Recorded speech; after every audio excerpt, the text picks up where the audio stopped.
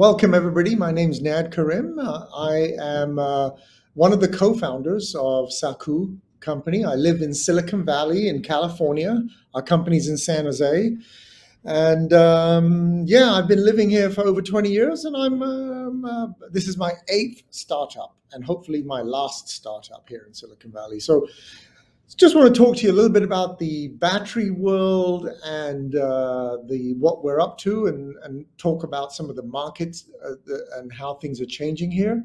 What we're doing is, as the sort of title here suggests, we're powering the energy revolution here with solid state batteries, which are the holy grail of batteries.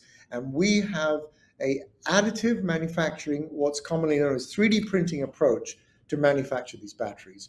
And what you can see here in the background are, in fact, our machines. These are renderings of our machines, which are actually being manufactured as we speak. So I'll continue on. A statement from Evan Hiretsky. I'm sure most people have never heard of Evan Hiretsky, but he's the guy who built Tesla's first gigafactories.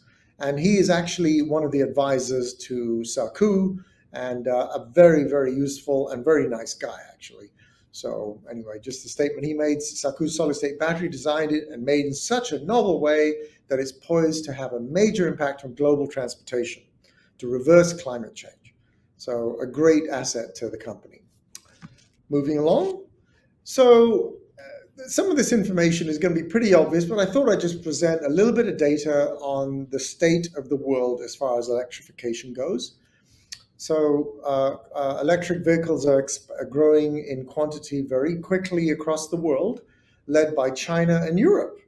The US, it seems to me, living in California, there's electric cars everywhere, but the larger part of the US uptake is a bit slower. So definitely Europe and China are leading the world here. 4.4 million vehicles apparently shipped last year. And then in concert with that, battery demand is increasing very quickly, as everyone could guess. Over 2,000 gigawatt hours will be needed by the end of the decade. And most of that is going to be passenger electric vehicles.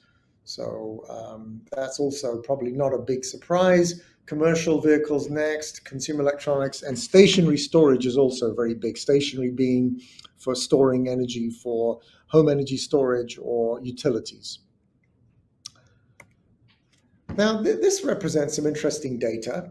This shows who's going to be manufacturing the batteries in question. And if you look at the 2020 chart on the left, the vast majority is being built by China right now. Perhaps that's not a surprise to most people. That's where most of the demand is. But by 2030, China will still be dominant, but Europe is going to grow immensely with companies like ACC and Northvolt and various other companies planning to build out some large factories across Europe. So a lot of focus in Europe.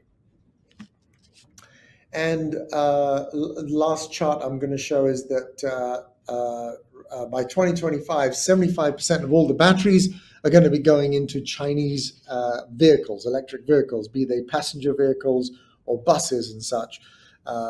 Definitely China is pushing this very, very heavily, which is, again, an interesting statistic.